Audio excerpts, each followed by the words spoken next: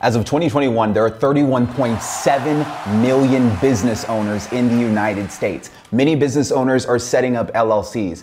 1 out of every 6 taxpayers that comes to my office owns an LLC. I own 6 LLCs and I've set up over 5,000 LLCs for my clients. L to the L to the C. I love saying LLC because it reminds me of LL Cool J. LLCs are the most popular business vehicles that business owners set up. Why is it that most business owners who have LLCs aren't sure if they should be in LLCs? My name is Karlton Dennis, and in today's video, we are gonna go over what you need to consider before setting up an LLC. LLC owners make a lot of mistakes, I'm sorry, and in today's video, I need to point out some of the mistakes that you need to be conscientious of before establishing your LLC. Let's dive in.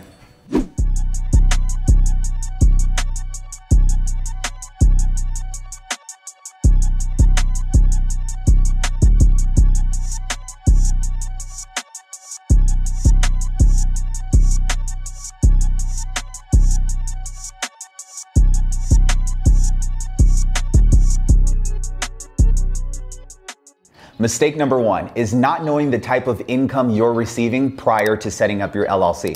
This is really important, and reason why is because there are 3 different income types you could be receiving, and it could determine whether or not you need an LLC versus an S Corp or a C Corporation. The 3 different income types that you need to be familiar with are number 1, ordinary income. Ordinary income is everyday income that you work for and is typically in the form of W-2 wages or 1099 compensation. The next form of income is passive income. Passive income is income you technically do not have to work for. Typically, you're familiar with passive income from investment properties or interest that you earn off of the money that you have in your bank account. The third type of income is portfolio income. Portfolio income is typically income that you receive when you decide to sell capital assets or if you have capital gains tax from the sale of a rental property. These 3 types of income are important for us to know because it can help us decide whether or not it makes sense for us to have an LLC. So let's talk about it. Number 1, passive income. If we have passive income, what we have to understand is that passive income is not subject to Social Security tax or Medicare tax that ordinary income is subject to. So when you think about it, it may not make sense for you to worry about whether or not you have to eventually transition your LLC to an S Corporation if you have rental real estate.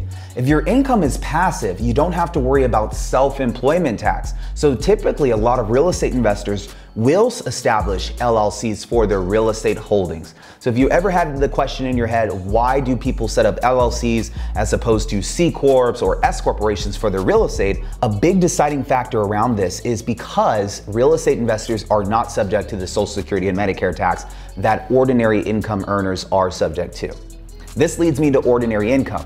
Ordinary income is the income you're familiar with when you're working a job where you are putting in labor. Anytime you're putting in labor, you're gonna have to pay into Social Security and you're gonna have to pay into Medicare taxes. And if you decided to become a business owner, that means you pay into self-employment tax. It's been talked about in all of my YouTube videos if you've seen them. Now, one thing that you have to understand about ordinary income is that ordinary income, you will pay 15.3% self-employment tax, which is your Social Security and Medicare, but then you will also pay your federal taxes and your state taxes. So knowing that ordinary income is subject to self-employment tax, federal tax, and state tax, we have to define what type of business owners need to know that their business is actually ordinary income instead of passive business. Let's talk about that.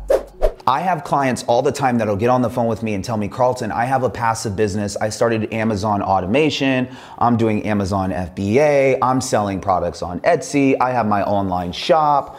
Any of these clients that I talk to that have these businesses that are very automated had to work to get to a place where their businesses are automated. They sat on the computer, they figured out how to put up ads, build their website, hire the contractors, and someone else is doing the fulfillment and dropping off the orders to the house. That is a business that requires work. And if labor is involved, we are subject to Social Security and Medicare taxes, federal and state taxes. So I just wanted to make sure that when we go into setting up a LLC, that we also understand which type of businesses are ordinary income businesses and truly understanding what would be considered a passive business.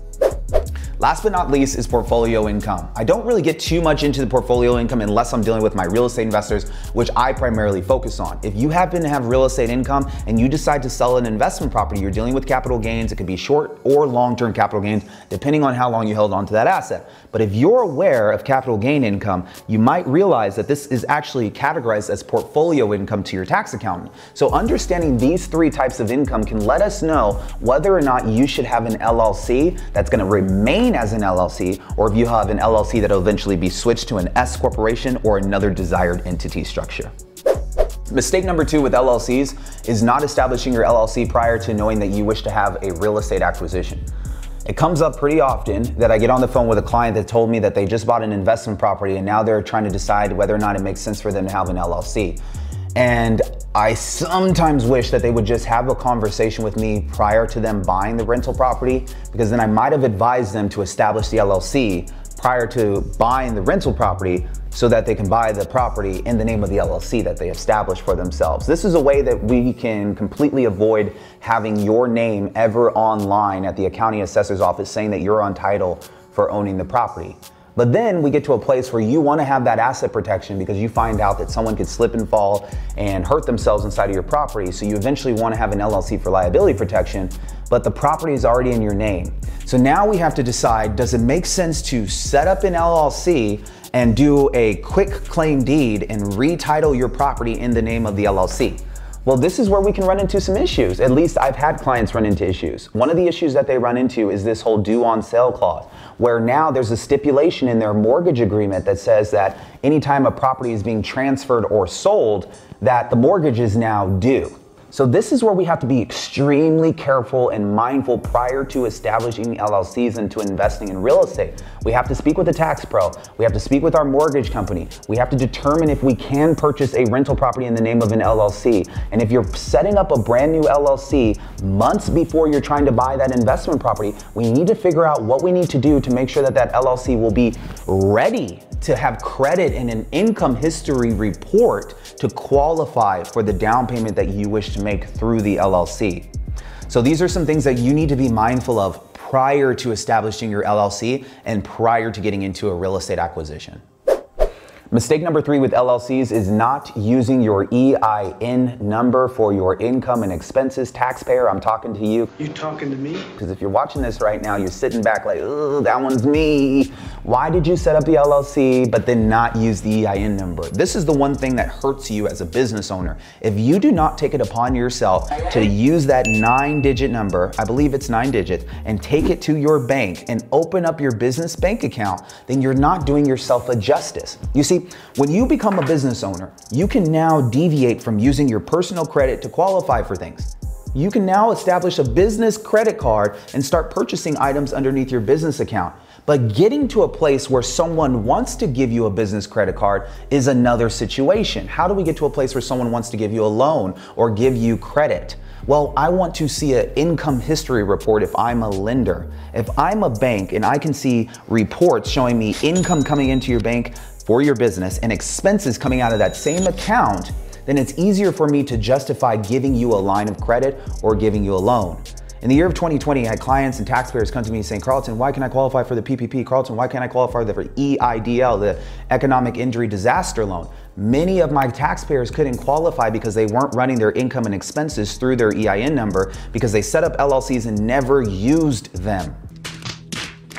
This sucks because now you're in a position where you really needed that money, but from a business perspective, you didn't do all the steps that you needed to do to put yourself in the best possible position. So what we do is we turn to information. As a part of watching this video and a part of being on my channel, we want to adopt information so we can become savvier taxpayers. And that's the goal of this entire channel, is just to make you that much closer to becoming financially free. So one of the things that you need to make sure that you're doing is if you have a business with an EIN number, go to a bank that you feel comfortable with, set up your business bank account associated with that EIN number, and start allocating the income that you have and the expenses that you have going back to January into that LLC. So that way you can account for those income and expenses according to your business. All right, you guys are enjoying this? Let's keep going. Mistake number 4 with LLCs, not knowing what type of forms that you're supposed to use now that you're a business owner. This one is one that I can't really blame you for because No one's teaching you what type of forms you're supposed to use. Most CPAs aren't doing tax planning, which means they aren't sitting down and educating taxpayers on, hey, this is this form, hey, this is that form. Most of them don't provide those types of services yet, but they will. What I will say is, if you're in that position where you're not getting that level of coaching from your CPA, he's truly just filing your tax returns, then you may not know what type of forms that you're gonna be filing inside of your tax returns in your first year of business. You have to find out the hard way after you've already paid some taxes. So what we're gonna do is we're gonna go over some of the forms that you need to be mindful of being self-employed. Let's talk about it. Form number 1, the Schedule C. Schedule C is only present if you are a sole proprietor business or you are a single member LLC. The reason why the Schedule C is utilized is because the Schedule C is one of the easiest forms that a taxpayer can fill out to report their income and expenses. A Schedule C is just one page. It's a federal return, which means it goes inside of your 1040 tax returns. And it shows the government all income items and all expense items and what you profited, which means after all expenses, what you profited at the end of the year. So the Schedule C form is just important for you to remember, but what I want you to remember is that is a letter. There are tons of different letters that you could have inside of your tax return. Schedule C is for 1099 income that you earn in excess of $400. The next form that you need to understand is going to be the 1065 form. If you decide to set up a partnership, which means that you have a multi-member LLC, whether it's you and a spouse, you and a relative, you and a business partner, you no longer file a 1040 with a Schedule C, you file a 1065 and you'll have a K1 form that gets filed in your 1040. Before we go over the K1 form, which I'll discuss with you next, let's discuss the 1065. The 1065 stands for United States Partnership Return. This means that you're in partnership with someone other than yourself. And anytime you're in partnership, you file a separate tax return outside of your personal tax return. So there are 2 returns as opposed to 1 tax return that a single member LLC would have. If you're a single member LLC, you just file your single member tax returns on a Schedule C, all inside of your personal returns. If you decide to become a partnership, you have a 1065 over here and your individual personal returns are over here. This company will eventually file its returns and report income and expenses to you inside of your personal returns. So that's what the purpose of a 1065 form is. Now, let's go over the K1 form. We talked about how the 1065 receives income when you have a partnership and it pays you personally. But how does that transaction happen? Well, when the 1065 files its tax returns, it submits what's called a K1 form. This K1 form goes to any partner of the business. If you're the owner of the business and you have someone else in the business, you have a partnership, both partners will receive a K1 form that gets submitted inside of the individual tax returns. And this is where you pay taxes one time. The 1065 partnership business does not pay taxes. The shareholders who receive their K1s individually will pay taxes at their individual rate inside of their personal tax returns. I hope that made sense. So we've gone over the Schedule C, the 1065, and the K1 form. The next form that I just want to make sure you understand is the SS4 form. When you go through setting up your first LLC, there will be some steps that you need to complete in order to make sure your LLC is set up correctly. One of those forms that you'll receive is called an SS4 form. The SS4 form is a form that allows for you to apply for your EIN number. I have mentioned in other videos that I view an EIN number almost like a social security number for your business because it's how your business is identified, it's how you go open up your bank account for your business, it's how you build business credit with your business. The EIN number is important for you. One thing that I've seen certain business owners do is they'll set up their LLC half or partial way and they won't go all the full extent to submit the SS4 form to the Secretary of State. Please do so. Obtain your EIN number and now know what this form is. Anytime that you're establishing a new LLC, whether it's for a new investment property that you're thinking about starting or this new Amazon wholesaling business, whatever it is, an SS4 form has to be completed in order for you to obtain your EIN number. Last but not least is the W-9 form. The W-9 form is for 1099 contractors. Anytime you wish to hire someone and you're gonna pay them in excess of over $600, you need to have them complete a W-9 form so that way you can issue them a 1099 at the end of the year. The W-9 form is how you document who is actually being a contractor inside of your business to the government so you have physical proof that you've taken the correct steps when you issue them a 1099 at the end of the year. Most business owners will glaze over this step because sometimes getting into business can be confusing on how you're supposed to pay out people, so you'll just end up transferring money or writing them a check. But you need to be mindful when you're hiring contractors that when you pay them over a certain amount, that they need to be 1099. Just like you're a 1099 contractor when you decide to become a business owner, you also need to know when it makes sense to 1099 someone else for services that you're hiring them for within your organization. Number 5, knowing how to reimburse yourself as an LLC. Many business owners get into a mistake of not knowing how to properly reimburse themselves when they are paying for business expenses that sometimes end up on the personal bank account. Let's just say you went into Staples and you forgot your business credit card at home, and you're buying staples and you're buying a printer and you decide to pay for that on your personal credit card. Well, how are you supposed to reimburse yourself? How are you supposed to allocate that over to your business? This is where having an accountable plan becomes so important. An accountable plan is how you reimburse yourself for having expenses that were personal that should have been allocated over to your business. There are special rules that you need to follow in order to make sure that your documentation is done correctly so that these expenses get allocated over to your profit and loss statement accordingly.